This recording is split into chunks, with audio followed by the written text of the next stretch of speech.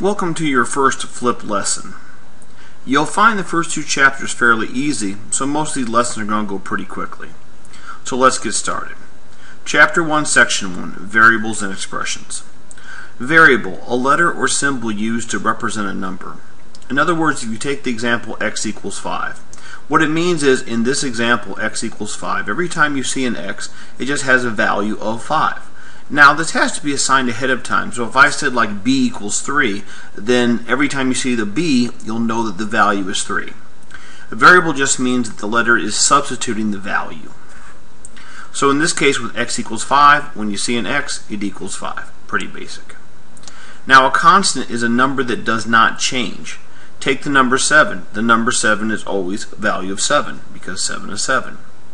Now, when you see like 7x, the 7 is the constant, and what that constant means is there'll be 7 x's. It's saying there's 7 of these variables. So 7x means 7 x's. Whatever it is, it'll be multiplied by 7. Numerical expression has constants and operations. So if you have 5 plus 3, 8 times 5, 3 minus 7 plus 3, all you'll see is a constant and operations, numbers and what to do with them. An algebraic expression, however, has constant and operation and variables. There you will see not only you'll have your operations, you'll have your constant, but you'll also have variables as well. Now, vocabulary for simple, basic stuff I know, but we need to cover it. The times you look at could be called times, product, equal groups of. The only two might surprise you are product or equal groups of. Just know that's associated with times. If you see the divide sign, divided by, or the word quotient, because quotient also means divide by. Plus sign is plus, sum, or increased by. The minus is minus, difference, or less than. So a couple examples here. X plus 3 is x increased by 3, the sum of x and 3. M minus 7 is the difference of m and 7, 7 less than m. 2 times y could be 2 times y, or the product of 2 and y. And k divided by 5 is k divided by 5, or the quotient of k and 5. Now go ahead, you try. Put these sentences into equations. So in other words, what I want you to do at this moment is when I tell you, I'd like you to pause the video and try these 5 and see what you get. So go ahead and give it a try. Go ahead and pause. Hopefully you paused it and went ahead and tried to put these into equations. And when you do that, you would come up with different things. For instance, what you would have here is the product of 6 and 8. You should have 6 times 8. 8 plus 4. You're going to have 8 and then plus 4, obviously. 18 increased by 10. So you have 18, and the word increased by means to add. Equal groups of 5 and 7. Now, if you remember, when you flip back, equal groups was in times. You might have forgot. So you just put 5 times 7. Does it matter which one comes first? Well, with times, they do work either way, but usually I put the first thing first and the second thing second. And 8 less than 10. Now, interesting thing here, 8 less than 10, 10's actually the beginning, so you put the 10 first. Now, why is that? Because 8 less than means you're minusing by 8, but minusing from what? That's where 10 comes in. So 10's actually first, then you minus 8. So hopefully you got these right. If you missed one, not a big deal. Just go back and see what you did. Let's move on. Other action words. For times, you might see put together equal groups. Again, pretty similar. Divide by, separate into equal groups. Okay, the word separate means to divide. To add means put together or combine. Okay. And minus is find out how much more or less. Find out how much more or less. Yeah, just the difference of. Okay. To evaluate means to find a value. So anytime you see the word evaluate, it simply means to solve. So why do they use evaluate instead of solve? It's just another word to know. So when you see it, just know it means to solve it. Just like if you read in the books, you see the word he said or she said. You could also say he exclaimed or she replied or he told, so on and so forth. So here you say that x equals 6, y equals 8, z equals 3. Now they have to tell you this. You know, if they don't tell you this, you can't solve the problem. So they will provide this. So they're saying if x equals 6, y equals 8, z equals 3, how do you solve this? Well, all we got to do is switch in. So there's an x, we put in the 6. All right, y is 8, z is 3. So you plug them in. You get 6 plus 8 minus 3. Add the first two up. 14 minus 3 is 11. Make sure that when you have plus or minus, the order of operation goes from left to right, which I believe from your view would be left to right, I think. And the reason why you do that is because equal values just go that way. If there was however times to divide, that's a different story, which we'll get to. So you go ahead and try again. So please try these four and pause at this time. Okay. Let's see how you did. So c minus a minus b, c was 20, minus a, which is 4, minus b, which is 12. Going from left to right, 20 minus 4 is 16, minus 12, I get 4. Let me double check. 20 minus 4 is 16, minus 12 is indeed 4. So there's your value there. Second, we have AB minus C. Now in this case, AB is touching, and touching means times. So 4 times 12. Then after that's done, minus the C, which is 20. Why do these go first? Not only are they left to right, but this represents the times, and times will go before and add or subtract. So 4 times 12 is 48, and 48 minus 20 should be 28. Number 3.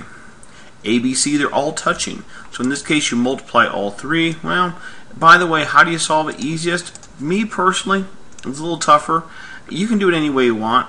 You could take 4 times 12, which makes 48, and 48 times 20. Now here's a quick way I'm going to do it. I'm going to times by 2 first. 6, carry the 1, put a 9. I'm just going to put a 0 at the back end of it because they have to add 0 to 20. That makes 960. So I believe it's 960. And finally, the last one, BC divided by A, you have to take B times C first, which is going to give you 240. Divide by that A, which is 4, 240, we're looking for, I admit.